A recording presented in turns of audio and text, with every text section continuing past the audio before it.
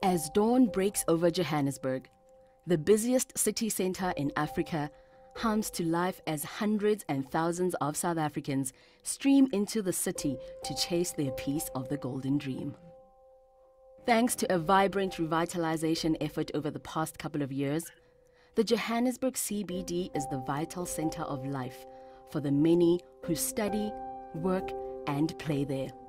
And now, Clinics' First Day Hospital is right in the heart of the CBD to help sustain and enhance that life.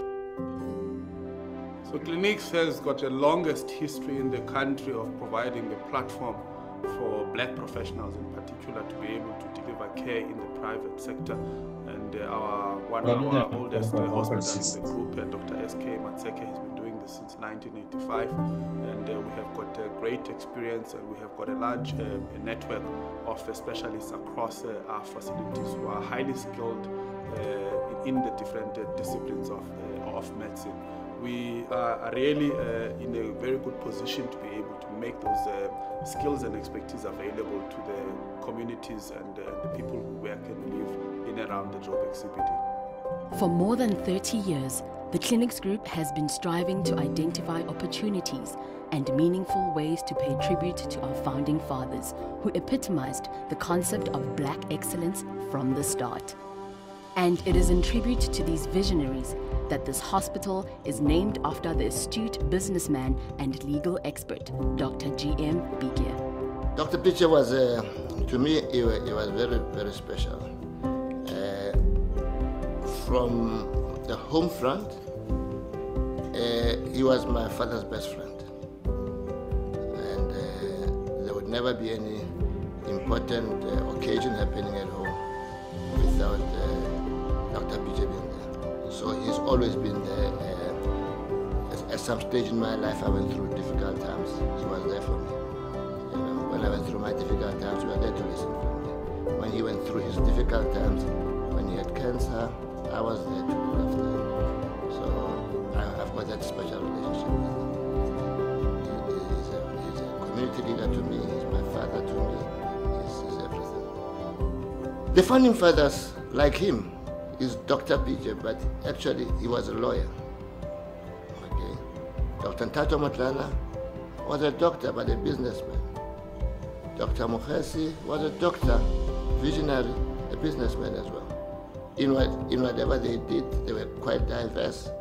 Possibly, if you look into his contribution in law, you'll find that it's major. He was the first president of Black Lawyers Association. If you went into education, you will find that he also features in education. So there was a special breed of people that worked across their disciplines. The Dr. G.M. Bike Day Hospital at 56 Van Willig Street in the heart of Joburg offers healthcare services in dentistry, dermatology, optometry, ophthalmology, physiotherapy, audiology, ear, nose and throat surgery, orthopedics, gynecology, pediatrics, maxillofacial surgery, as well as general elective surgery. The 36 beds in the state-of-the-art wards and private rooms provide a safe and comfortable space for patients to recover from same-day surgeries under expert supervision. The facility also offers doctors' suites for consultations with GPs and specialists for all who work and live in the city. For the convenience of all its patients, the Dr. G.M. Bikye Day Hospital offers safe and the use of a courtesy shuttle service for patients who need to be transported between other clinics' facilities. You know, the business of clinics has always been to take care of the previously, historically underprivileged people. And we know that our city centers are full of such people. Our city centers are now full of people from outside our borders, from Africa, the north of where we are. And those people have not had that, they haven't had that, the privilege of having the facility like the Clinics Day Hospital that is coming up now.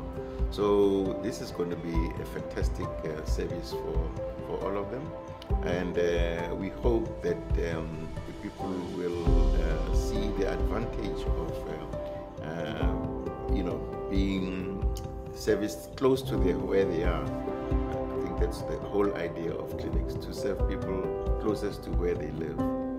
It is this ethos of excellence that provides a haven of healthcare for the denizens of Africa's busiest city. The Dr. G.M. Bikye Day Hospital at 56 Van Willig Street in the heart of Jozi is open to all every day of the week from 7 a.m. to 5 p.m. and welcomes all medical aids. And it serves as a fitting memorial to a remarkable man who dedicated his life to excellence.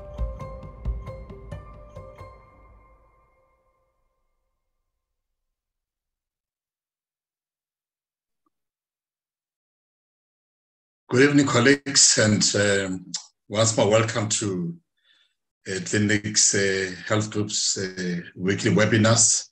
It's an exciting week for us every time when we meet to chat about matters that affect healthcare and medical education, as we bring you experts in their various fields to come and share their knowledge, wisdom, and experience about what they do and love the most. And so this evening, it's one of those evenings when we do so.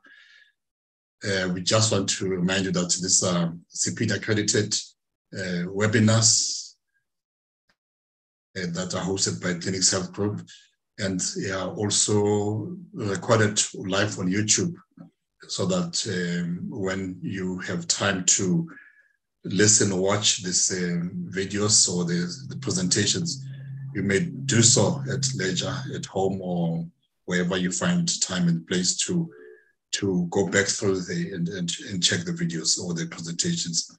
So we've done that because we've noticed that quite a number of you want to look at the presentations. Doing so, we are not able to send you the presentations unless if the speakers agree to sending you the presentations, but you've got access to them on YouTube now. And so this evening, as a reminder that as you log in, you should do what, just mute yourself immediately as you log in. Make sure that before you log in, you muted yourself, you've switched off your video, and also that you've submitted all your CPD, your details for CPD purposes, your name, surname, your registration number for the regulatory body that you're registered with, so that we then may be able to send this to you the following day. For those who are with the HPCSA, you don't have to do anything, just make sure that you see when you register, you provide us with your full details. You'll get your certificate uploaded. I hope that you all getting messages to indicate that you've been registered and that you got your CPD points. So this evening is exciting. I also see that there's one of our colleagues, Dr. Bongani Mtembu, who says, good evening, colleagues. The presenter is my best friend. So Dr. Nevondo, Dr. Mtembu is here to listen to you. So at least if you don't know anybody here, at least you know Dr. Mtembu. And thank you very much and welcome, colleagues. As Dr. Mtembu has already indicated, we have a friend who's going to be talking to us, Dr. Lindelani Nevondo is not a stranger to us. He's done presentations before, Dr. Lindelani Nevondo is an orthopedic surgeon currently practicing at one of our hospitals. Currently formed a group of orthopedic surgeons. He's currently at private Mutselong MP private hospital. He's also a member of the South African Orthopedics Association, or SOA. Dr. Nevondo obtained his Bachelor of Medicine and Bachelor of Surgery degree, and he said it's been 2008, that's quite some time ago, from the University of Pretoria, and then he did a fellowship in orthopedics and obtained his qualification from the College of Orthopedic Surgeons, part of the College of Medicine of South Africa in 2018. And he also has an MMed in orthopedics from Swakopmund University of Health Sciences. That was in 2019. So it's a great pleasure, Doc, to welcome you once more. As when we were talking earlier on, we'll always make a plan that we invite you again, so that we will get some knowledge from you and share your wisdom. And so, Dr. Nevondo, this evening we'll be speaking about shoulder dislocations. It's quite a common ailment, injury that we have also in private practice. We hope that our colleagues, in GP practice, our colleagues will be able to learn from you, I'm sure, learn techniques of how to manage this condition when it presents itself in our rooms. And thanks a lot for accepting this invitation, Dr. Nevondo. You're welcome.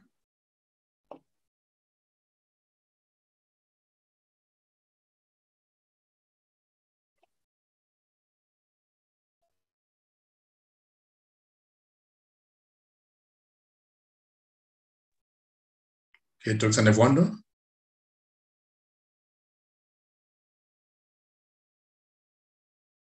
Zuki, do we still have Dr. Nevondo? No, we don't. I can't see him. Yes, I think we've lost him. Sorry, yes. Yeah, load shedding does the unexpected to us. He was here, colleagues. We did everything, tested, saw his presentations. I hope he's not having load shedding. Is he connecting from the hospital? I'm not sure, but he's logging on now. Oh, there he is. Yeah, there he is. Yeah. So he'll be with us just in a few minutes. Just have patience, colleagues. And Dr. Nevondo will be joining us quite soon. This load shedding is quite disturbing many activities that we have in our country. And I suppose that's what it must have been a victim of load shedding. Yes, Dr. Nevondo, you are back online with us. Thank you very much. I hope you're able to connect. Are you fine? Can you hear me?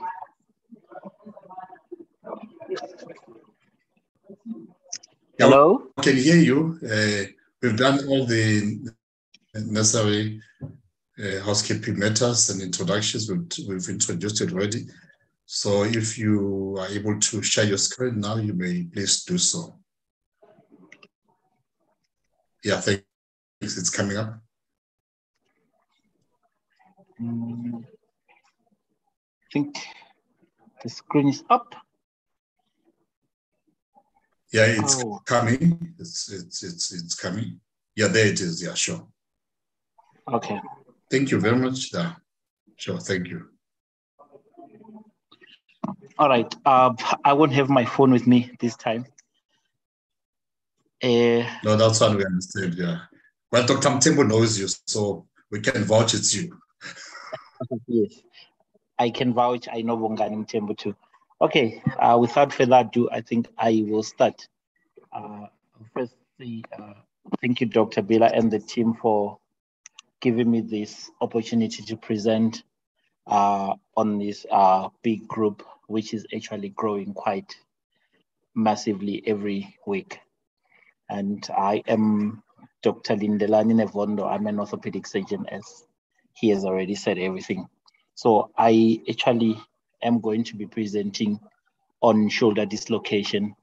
The reason for presenting on shoulder dislocation is because it's one of those conditions that almost all doctors are going to meet up with, especially if you're a GP working in a practice or you're a first-line medical doctor. You will be presented with a patient with shoulder dislocation. That's pretty much guaranteed. Next slide. Okay, so a few things that I'm going to cover on this. I'll introduce the topic and I will define it, and I will go through some anatomy that is related to shoulder and shoulder dislocation. And then I'll be talking about how common the disease is and where to find it. And I'll also talk about the mechanism of injury, on how what causes the condition, and I'll classify it, give you a bit of clinical around it, and then we investigate and manage it. Okay, so why shoulder? Because the shoulder itself, it's a highly mobile joint. Usually it is compared to the hip joint. The hip joint is a very stable joint, which sacrifices stability, which sacrifices motion for stability. Whereas the shoulder is the opposite. It's a very mobile joint, which sacrifices stability for mobility. So this stability thing about the shoulder leads to the shoulder being exposed to dislocations far more than any other joint. So dislocations are very common. The commonest type of dislocation in the shoulder, it's anterior dislocation, and then which is up around 95% of all dislocation, and then posterior dislocation at 4%.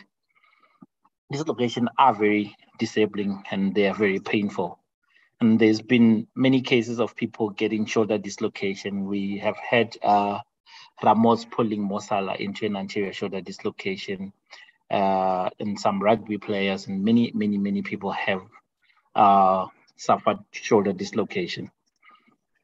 So when you talk of a shoulder dislocation, it's actually talking about essentially the articulation between two bones, which will be your glenoid fossa and the head of the humerus. Once that articulation is lost totally, then it's a dislocation. That's a description from Medisnet on the internet, and also from script.com.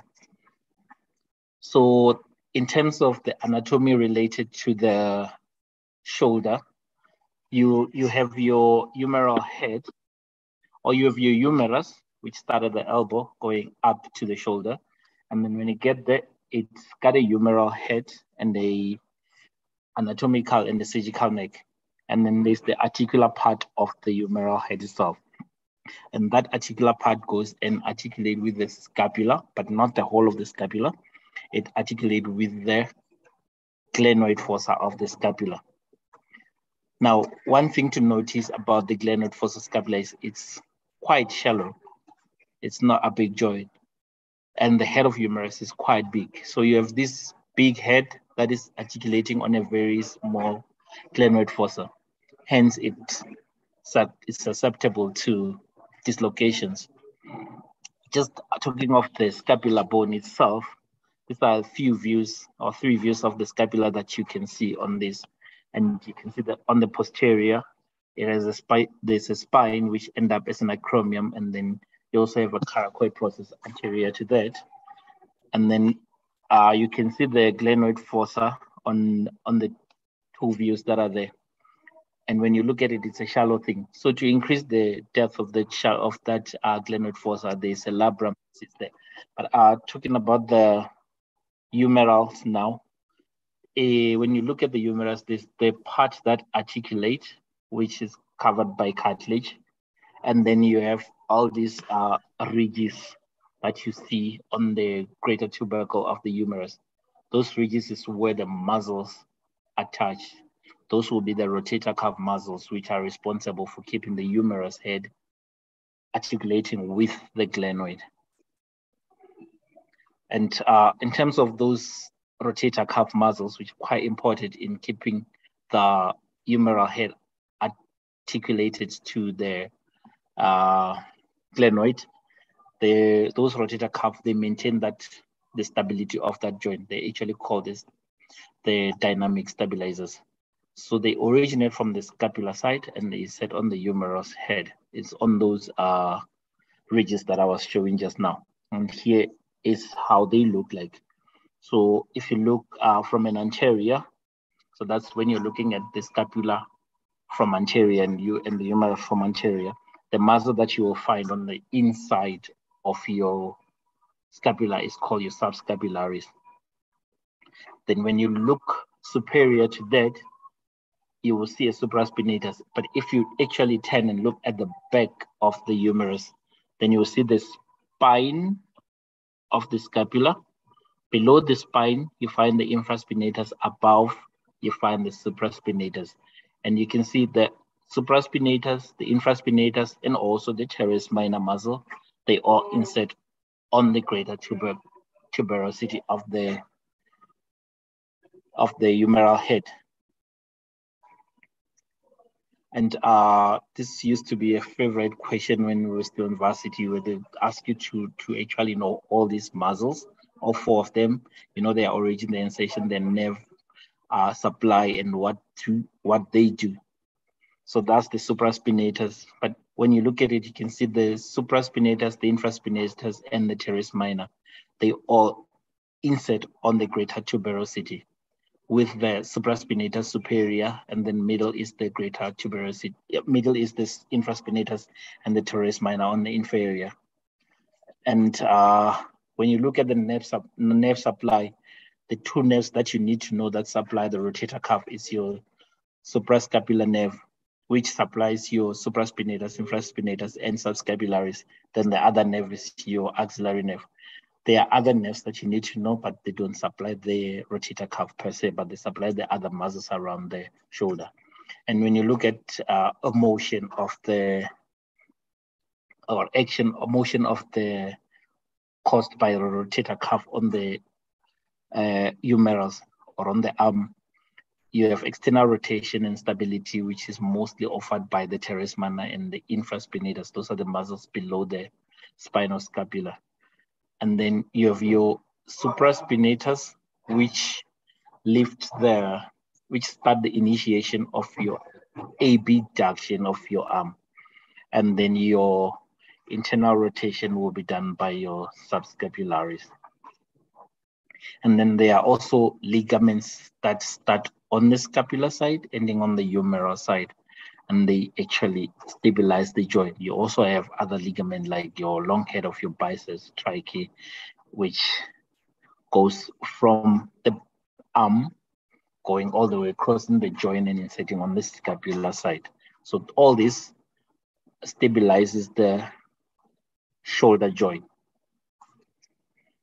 And then in terms of nerve supply, the important nerve to remember is your subscapular nerve and your axillary nerve, especially your axillary nerve in terms of shoulder dislocation, because when the shoulder dislocates, especially an anterior dislocation, it actually goes and it can injure the axillary nerve itself.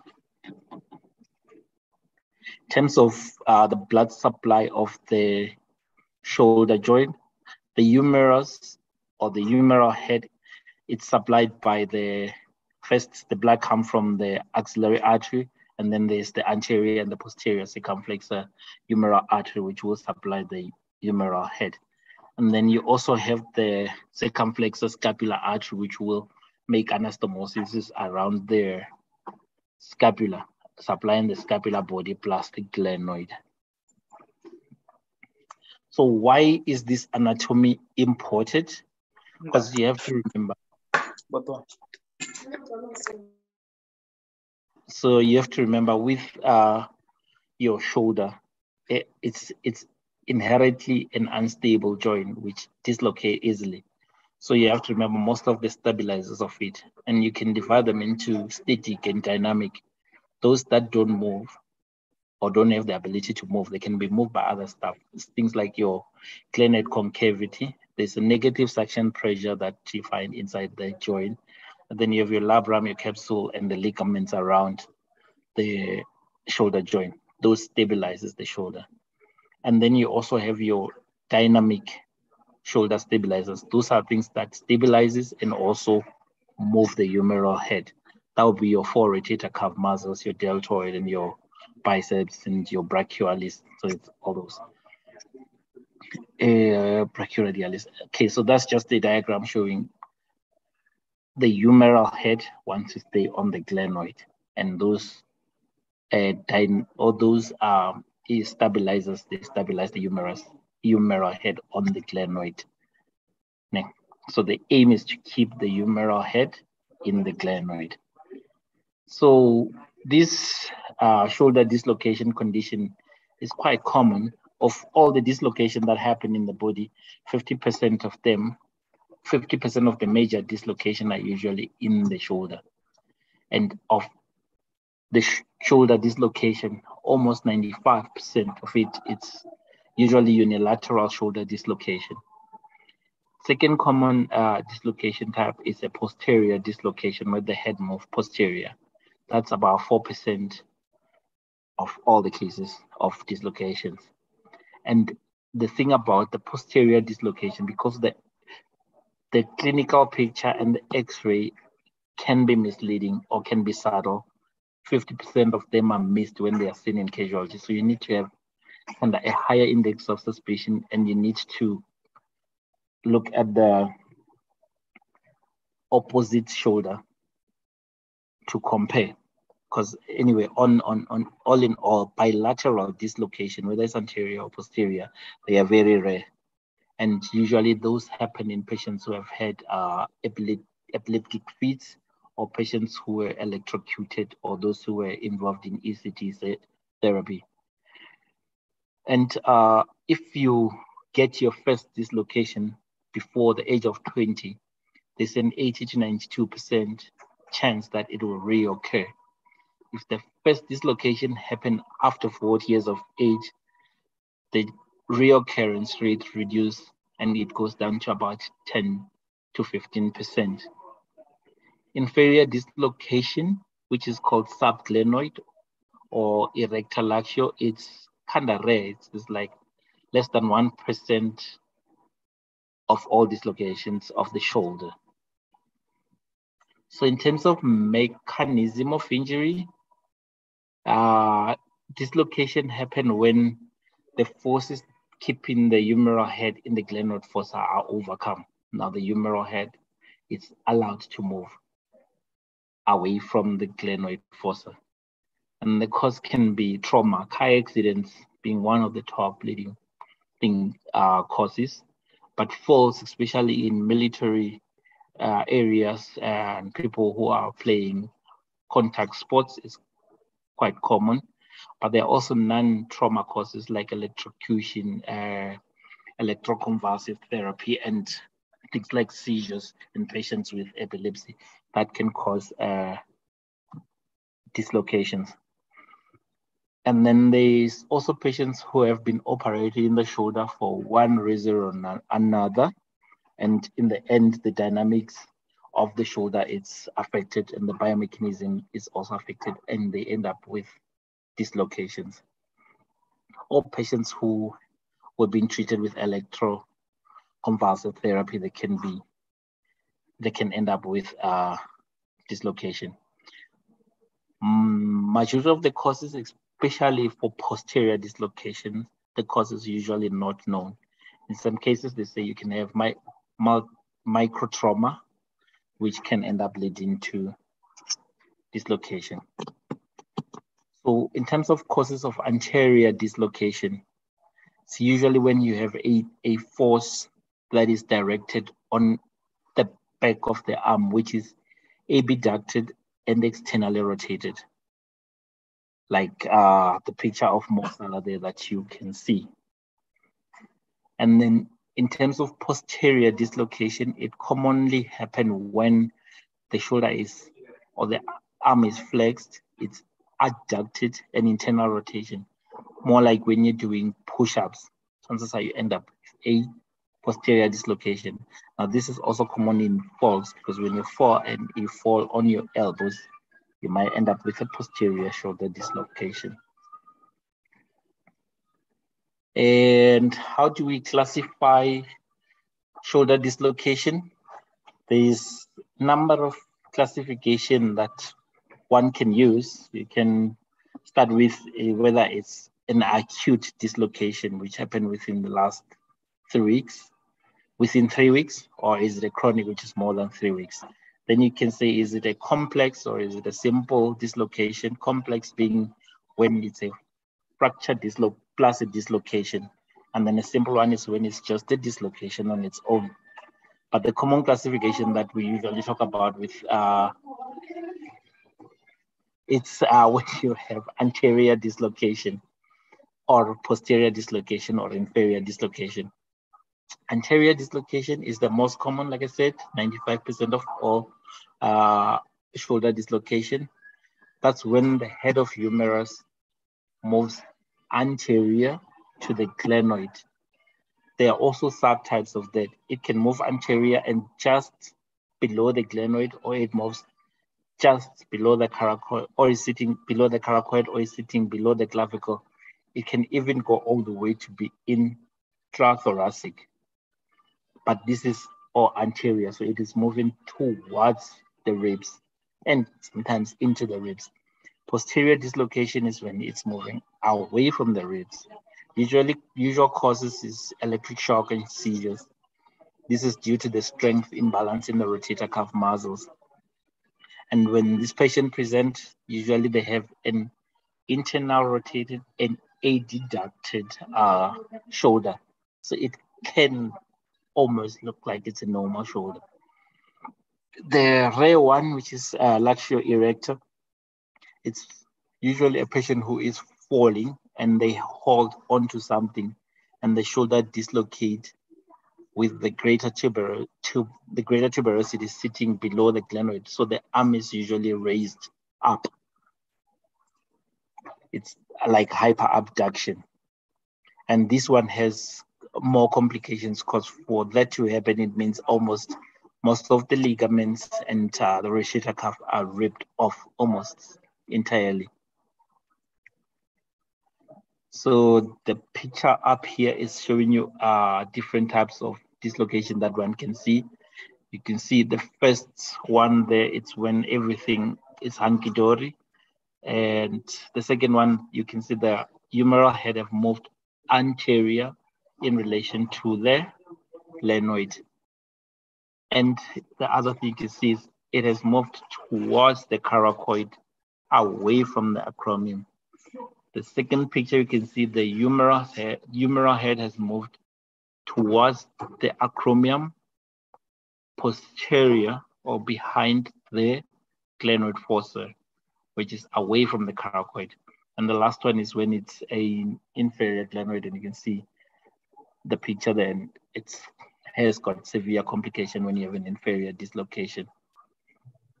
So 95% of all dislocations are anterior dislocations. So that is the subdivision of anterior dislocation. You can see subcoracoid, where the head of humerus is sitting behind below or inferior to the coracoid. And this is the most commonest type of the anterior dislocation. It can also sit subglenoid, which almost look like an erector luxio. Difference is the arm is not hyperabducted. And then it can also sit subclavicular, where now it's actually moving further anterior. And then it can also sit intrathoracic. Rare, but it happens. In terms of how do you see a patient with a shoulder dislocation?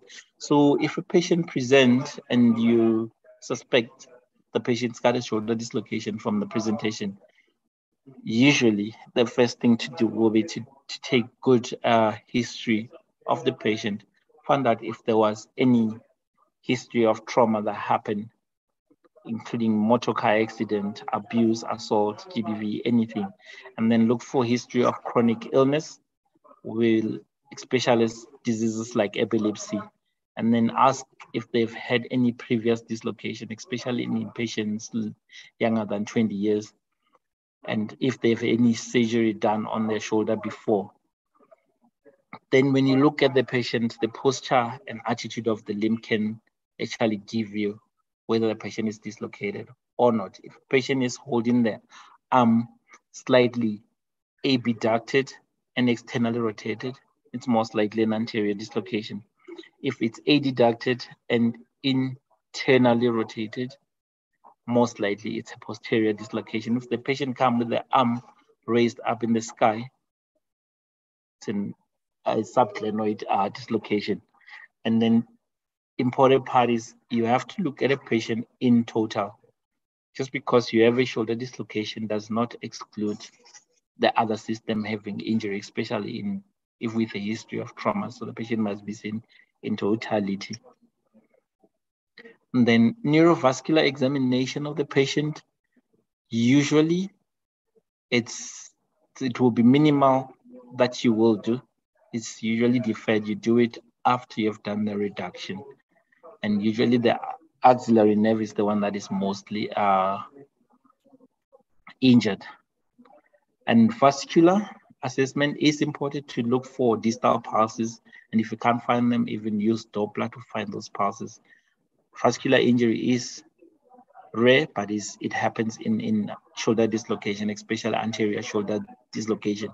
The important part about the neurovascular is once you have reduced the shoulder, re-examine the nerves and re-examine the blood supply and see if there's a change. And then when the shoulder is reduced, stable, unstable, you decide, and then you can do your rotator cuff examination. But if it's an unstable one, usually the rotator cuff examination is done radiologically. Usually an MRI is more preferred, but in the absence of an MRI, a sonar is also can be used. So this is a guy with an anterior shoulder dislocation. You can see slight abduction of the humeral of the arm, and you can see the external rotation with the arm going that way. And when you look anterior here, you can see the humeral head is actually subclavicular as compared to the other side. This is a patient with most likely a posterior dislocation. There is no fullness on the anterior side, but the arm is internally rotated and adducted. This patient came to hospital with the arm raised up. So this is a subglenoid dislocation. Once you have suspected your shoulder dislocation, usually with clinical exam, you can reach a diagnosis, but to confirm it, the investigation of choice is your x-rays. And your AP and your lateral view x-rays are usually sufficient in making diagnosis of a dislocation. There are other x-ray views to do, but that's usually to diagnose other thing other than a dislocation. And once you have reduced and you want to look, or if reduction is difficult, you can evaluate with an MRI or a CT scan to see what is blocking it, something like a Bankart lesion or a Hill-Sachs lesion. So you look at your labrum and the structures around. Sonar, where the MRI is not available, sonar it can play a very good role. It has user dependency to it, but it's just as good as an MRI. So this is a picture of an X-ray, an AP X-ray of a shoulder. So when you look at an X-ray, you have to look at the structures around it. The first important thing you want to see is your humeral head, followed by a glenoid. Are they articulating? In this case, they're articulating. Then you can also look at the structure around. That's your glenoid and that's your humerus. And then that's your acromioclavicular joint. That will be your acromion, and then coracoid and clavicle. Then you have then that's the scapula. So this will be an AP X-ray. That's the picture that you see when it's normal. And this is a lateral picture when it's normal. So what you see is you can see your coracoid already, and then you can see your acromion, and you can see your clavicle, and you can see your AC joint. And then the scapula, in this case, it goes down as a blade. We call it the scapular blade. Then, next. Then you can draw a line, you can draw a circle there. That circle that I drew, it's representing the humeral head. The humeral head is actually sitting there. Then you can draw a line from the acromion and also from the coracoid, and they meet in the middle of the humeral head, and you draw also a line going down the scapular blade. So if you take that picture out, it looked like a, if you look at that Mercedes-Benz sign, if you turn it upside down, it actually looked like this. So this is called an inverted Mercedes-Benz sign, which shows you where the humeral head is in relation to your scapula or your glenoid. And if you remember the first X-ray we saw, and then you look at this one, what you can see on this X-ray is there's your glenoid and there's your humeral head. And you can see the humeral head is not articulating with the glenoid. And this is a lateral picture where you can see your humeral head it's over there, whereas your glenoid is far away. And in this case, what you can see now is that there's your the coracoid and there's your acromion. The humeral head have moved towards the coracoid. So this is an anterior dislocation.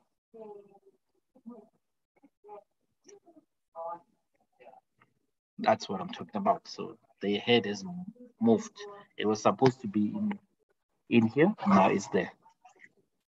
And then you have your posterior dislocation. This is still a lateral view. What you can see again is the humeral head was supposed to be sitting there, articulating with the glenoid, which is in the middle there, but it has moved towards the acromion. So this is how you see a posterior dislocation. So to decide whether a dislocation is anterior or posterior, you use your lateral view. Well, that is not a rule of thumb though, because you can still use your AP view to see if it's a posterior dislocation. In this case, that's where you see something called the light bulb sign. Normally, the humeral head has its kind of have a little curve and it points towards the glenoid. But when you have a posterior dislocation, it actually sits facing the articular side is now facing posterior, and it actually looks like a light bulb. The other things that you can see when you're doing an X-ray, you can see if there are any associated fractures. Something like a bony Bankart, you can see fractures of your acromion, fractures of your coracoid, clavicle. Those fractures can be seen. And then you can also see a Hulsage lesion, which usually you see it if you don't have a CT scan MRI facility. You can do what they call a striker notch view. You can see Bankart lesion. Usually you see them with a West Point axillary view. And then you can also see deformities if the patient has had congenital or acquired deformities. You can see them on the X-ray, and you can see if there's any AC joint separation, and you can also see the type of acromion that the patient have. So the associated pathology, like things that usually also happen with a dislocation, is you get your rotator cuff injury. That's common in the older patients. The younger patients get a dislocation plus a fracture. The reason for that is in younger patients, the rotator cuff is stronger. In older patients, the rotator cuff is weaker, so the weakest link become the rotator cuff. In older patients, the weakest link become the bone in patients like teenagers going up.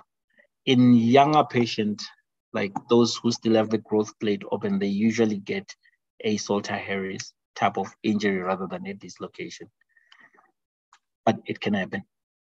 In terms of nerve damage, 9 to 63% of dislocation can, like you can get axillary nerve in 9 to 63%. Subscapularis injury in 29%, musculocutaneous nerve injury 19%, 22% radial head, and ulnar nerve 8%. So the commonest nerve that get injured is your axillary nerve. And then you can also get brachial plexus injury and also vascular injury. In terms of bone, you can get a heel sac lesion. So a heel sac lesion is when you have a fracture or a compression fracture of your humeral head. Usually when the head is dislocating anterior or posterior, the head goes and hit against the corner of the glenoid, causing a depression. Then that's a bunkered lesion. That's a heel sac lesion.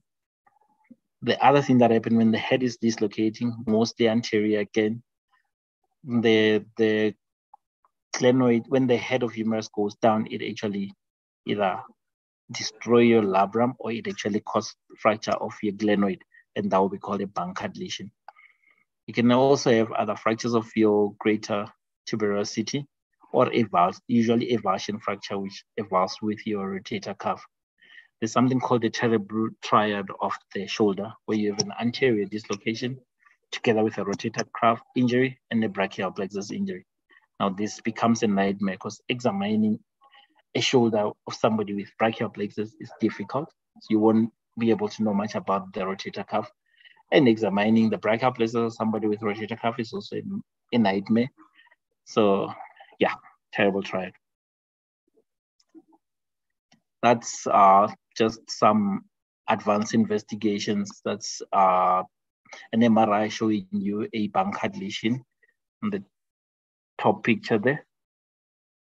And then this one, you can see a heel sac lesion where there's a compression fracture of your humeral head. This one you can, so that's an X-ray showing you a fracture on the inferior part of the glenoid. So this head was out and then it relocated and then the fracture was left there. So the chances of this dislocating again is very high because there's no sleeve covering there. So that's a bunkered lesion, a bony bunkered. So in terms of how do you manage a shoulder dislocation? So once the patient comes and you've done your examination and you have done your investigation, you are 99.99% convinced it's a dislocation. The important part of it is you have to reduce the dislocation. Dislocation is an emergency. And there are many methods of reducing dislocation. The important part is to find that works for you.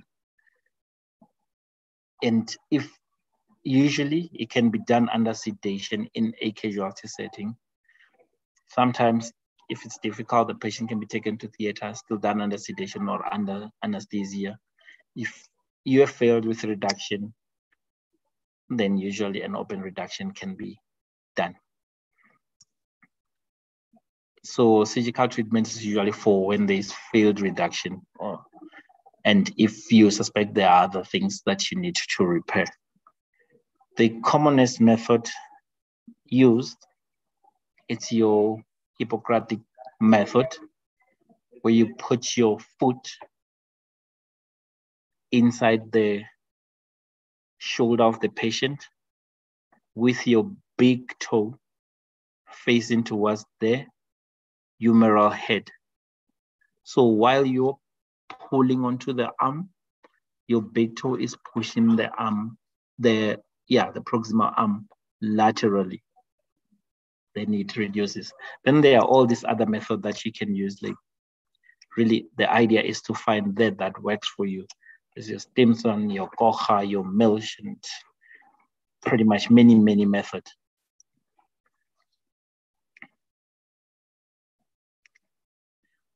So what complications can one get by having a shoulder dislocation?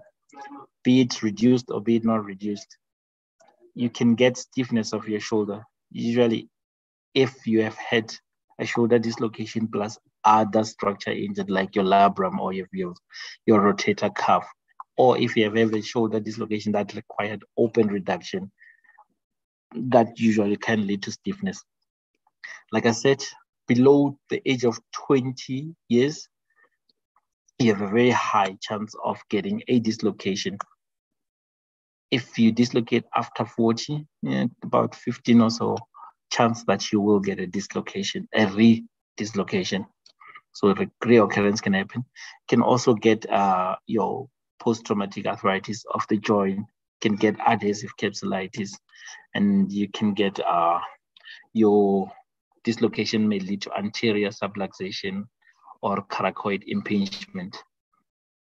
And don't forget your axillary nerve and the other nerves also, because they can be injured by the dislocation, or they can be injured by the reduction. Usually when you're using your Hippocratic method, you might be pressing on the nerve. So this was from the South African Orthopedic Journal, where they were checking the complicated shoulder dislocation in adults. And what they concluded was the important thing to do is to make an early and accurate diagnosis. Once you've made an accurate diagnosis, you are most likely going to end up doing the right treatment. Problem comes when it's either missed or the diagnosis is incorrect. That goes mostly for your posterior dislocation. It's usually missed. And once it's missed, then the treatment will not be given. But if you have a high index of suspicion and you make an early and accurate diagnosis, then either you can refer the patient to the relevant person or you can start the relevant treatment. So in conclusion, shoulder dislocation is a common condition. It's half of all dislocations in the body are actually, of major joint are actually shoulder.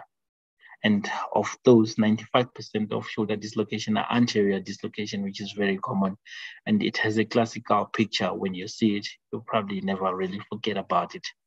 The younger the patient, when they get the first dislocation, the higher the chance that they will actually get a redislocation once they are reduced.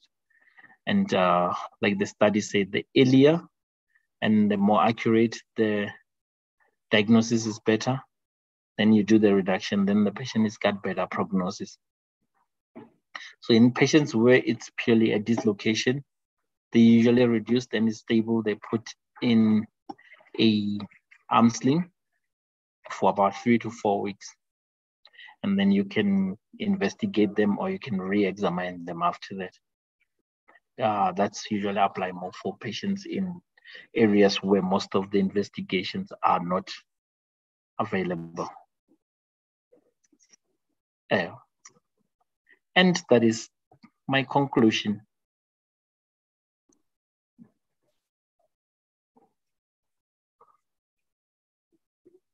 Wait, am I alone? No, you. I thought you were going to talk about. No, we're still here. We're following you. We saw you putting up the references. I thought maybe you wanted to say something about those references. Thank you very much for a wonderful presentation. Quite practical and one of the quite common conditions that, as you said, rightfully so, that it's a condition that one might meet in a primary healthcare setting, and one needs to know how to deal with it. But we've got people like you that colleagues can refer to, those who need to do so. And you've given us practical knowledge about what to do when you face this situation and how to diagnose and identify these cases. I think what's also wonderful to know, it's not wonderful actually, but I think what to note is that it affects the younger people. I suppose it's because they're quite robust and active, and those who participate in active sports will do so, will may end up getting this condition. There's one of the participants here was posted, maybe before we go there, I just we switched off your video because it was not showing your face completely. If you want to adjust it and maybe reset it, then you can see your face if you so wish. I think it's on your mobile. That's what it was switched off earlier on because it was not showing your full picture. So if you want to do it, you may do so. It's still disabled. Yeah, I don't know. It doesn't show at all. Maybe no, the other one, I think it is. Maybe not this one. Yeah, the one on this the one mobile is just, it's still disabled. Is it? Maybe if you try the other one, I don't know which one you were using. Okay, there was one just showing your hands. But in any case, as you adjust that, but if you can't fix it, that's okay. There's a question from someone who's an engineer, Pomotso Matiba, electrical engineer. Super awesome presentation, Doc. And so the question is, I'm a runner myself, and how prone am I to shoulder dislocations while running, and can the shoulder dislocation heal by itself? And if so, what is the estimated recovery period after a dislocated shoulder? Second question related to that is, you mentioned that one of the causes of shoulder dislocation is non-trauma. That's electrocution.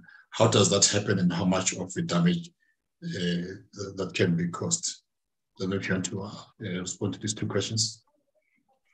Okay, as for the first one, in terms of runners, running itself, it's not a risk factor for getting shoulder dislocation. But of course, runners fall quite a lot. And when you fall, the first thing you're going to do is to protect your vital organs, your head and your chest. So you put your arms out, and that can lead to dislocations. That's probably what will happen. But in terms of running itself, it's not a risk factor for dislocations. Now, in terms of treatment of shoulder dislocation in runners, it's pretty much the same as in everybody else. And how long it takes depend on what other structures are involved. If it's a pure dislocation where the shoulder went out and not much soft tissues or bones are fractured or injured, once it's reduced, in 3 to 4 weeks, you start having your exercises to restore your normal function. And with good physiotherapists, you can go back to normal shoulder function. Now, also what's important is the age that you are in. Less than 20 years again of age when the dislocation happened, chances are you will get a dislocation. And when you have that, usually you end up with a recurrent shoulder dislocation or shoulder instability. And that now becomes need like bigger treatment. Now you're gonna need like some bigger operations, which is story for another day. Kunja, what was the second question? Yeah, the second question was, you mentioned that one of the causes of shoulder dislocation is not trauma, and I think you put electrocution in other words. How does that happen, and how much of a damage can be caused following that injury? Again, going back to that initial picture that I showed, the shoulder is the glenoid. It's very shallow. The head is actually big compared to the glenoid. So the stability of the shoulder is usually mostly done by the other structures around the shoulder, like your rotator cuff muscles and your deltoid muscles, your trapezius, your brachioradialis. So it's the muscles that cause the stability. Now, when you are fitting, usually your muscles are going into spasm. They're contracting without relaxing. And they can contract so bad that they pull the humeral head out of the glenoid. And usually it's a posterior dislocation that happened. It's the same thing that happened when you are being electrocuted by electricity. You go into this spasm that is relentless, and electroconvulsive therapy is the same. So it's the hyperspasm or the hypercontractility of the muscles that end up pulling the humeral head out of the glenoid. I hope I answered that one. No, thanks for the response, Dr. Yeah. You wanted to continue? No, unless he has more questions.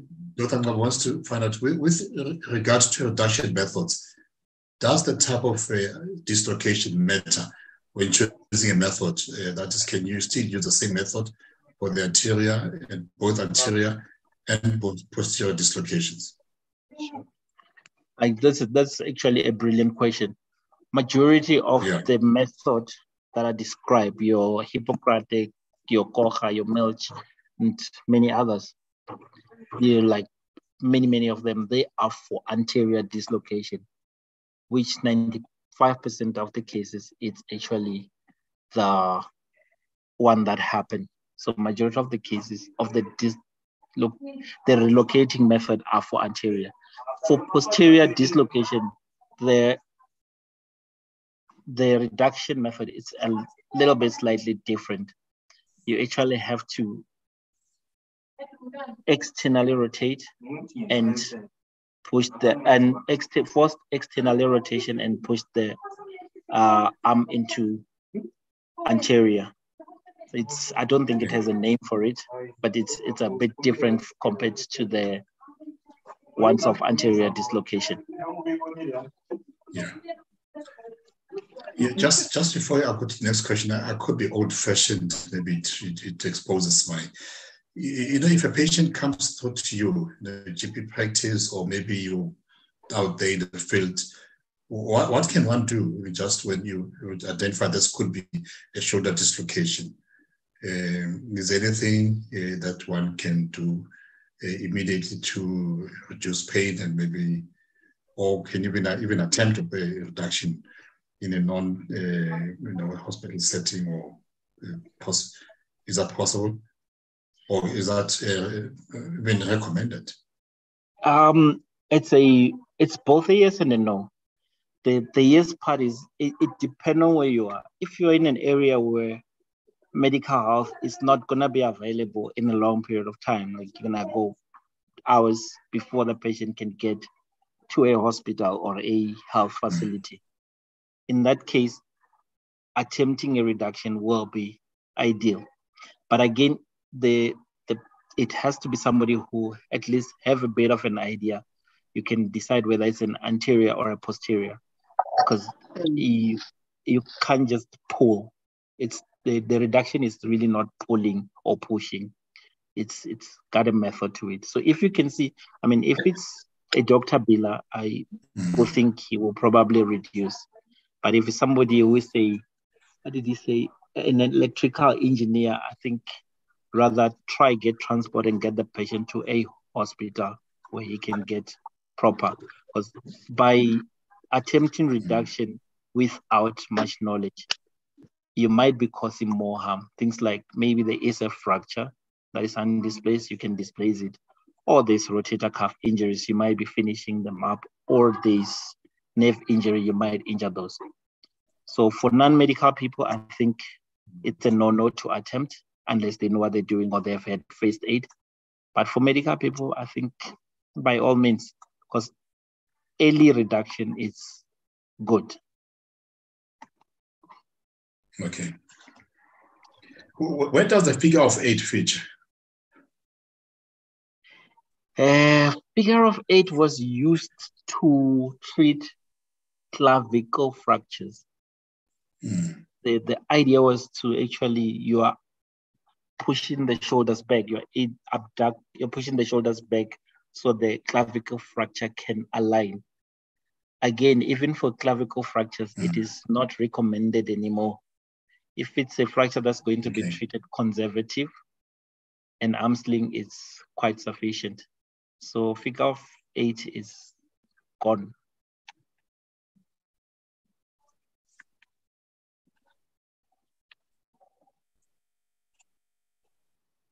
Good. Well, sorry, I lost you there because I'm not sure if you... Are you still there? No? I'm still here.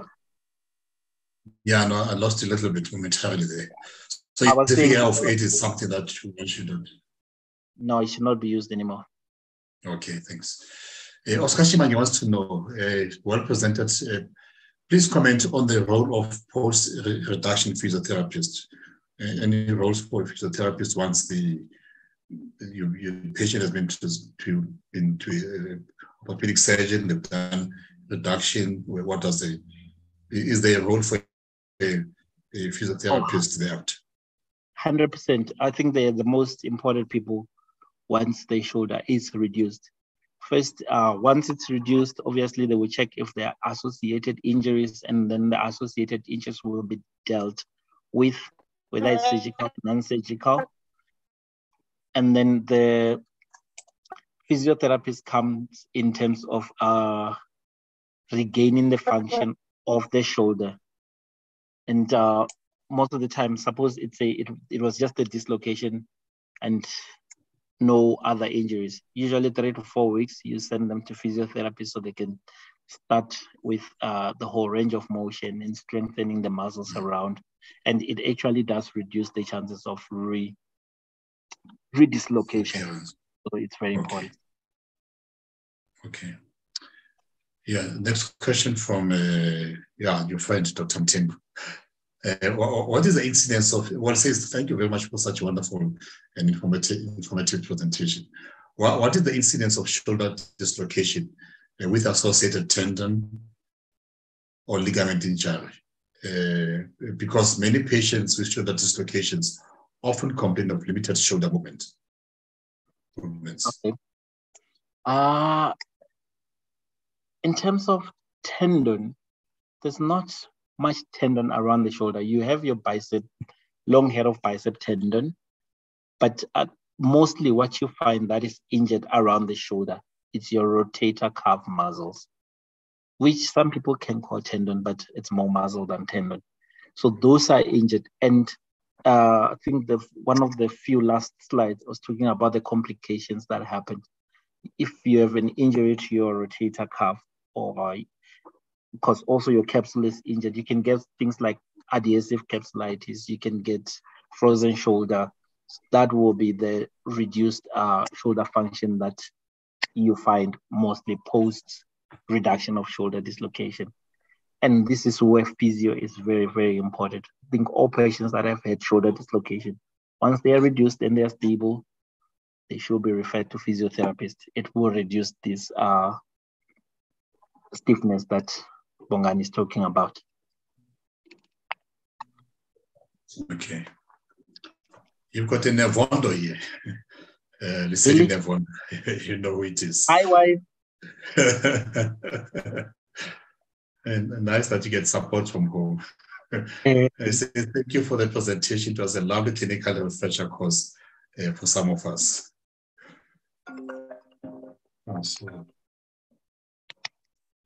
Sorry about that.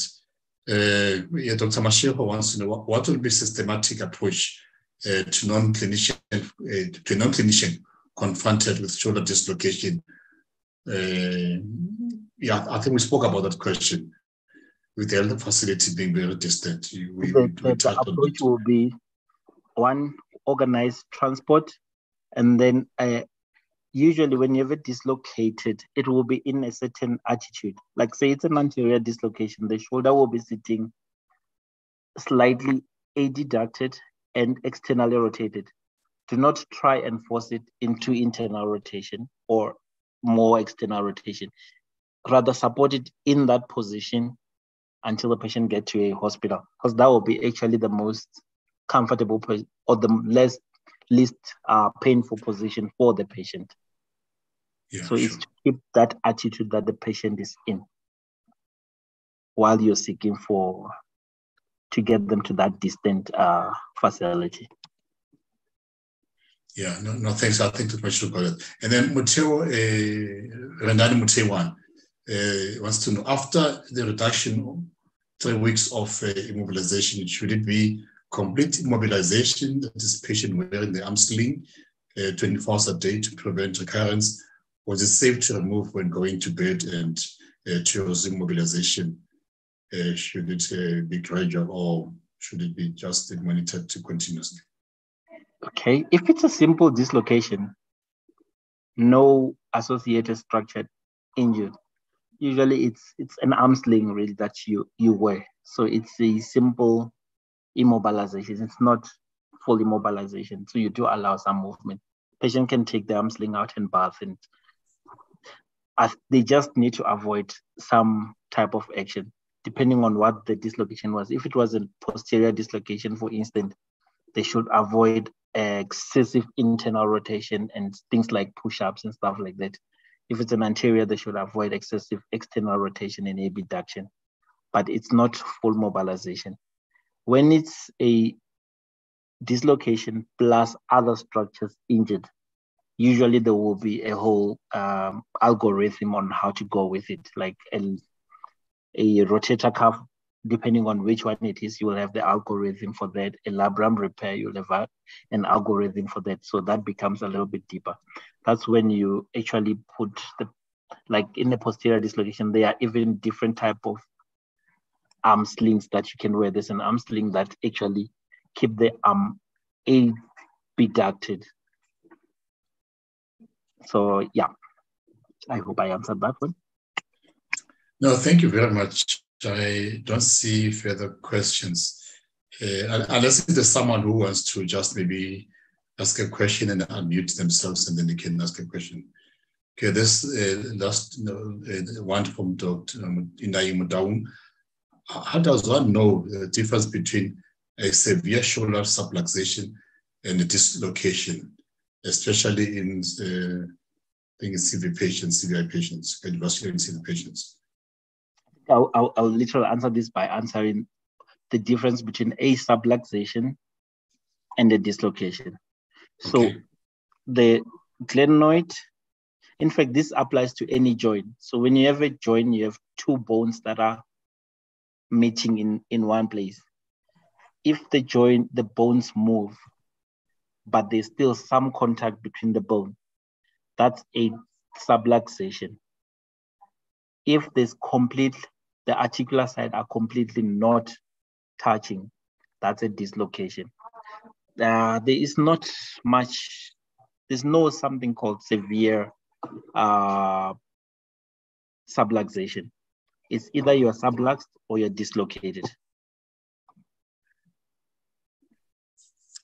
Okay, thank you. Thank you very much, Dr. Nevondo. I don't see any more questions. It has been a wonderful presentation and quite a practical way of doing it, of maybe managing this condition. And I think thank you for showing us the different ways this condition can occur. And I think the clarification also that these are more muscle than ligaments that we are talking about. And that patients who are much younger, they are most likely to, they get it much at an earlier age, they are most likely to get a recurrence.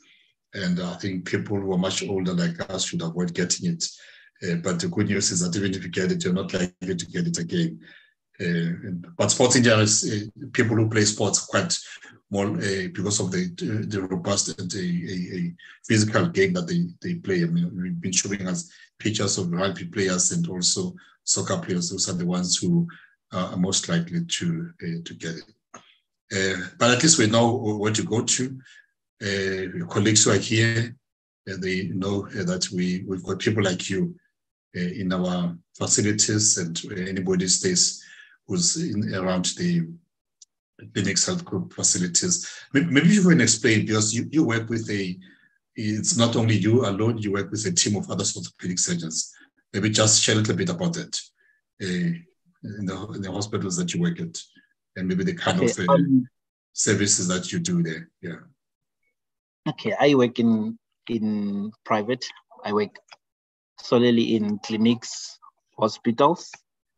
They are located in 4 floors. There's 2 in Soweto, which is SK Matseke and September, and there's also one in Van der Bell Park. And then there's also a day hospital in town. And the orthopedic surgeons, there's all the hospitals, there's more than 3 or say orthopedic surgeons that work there.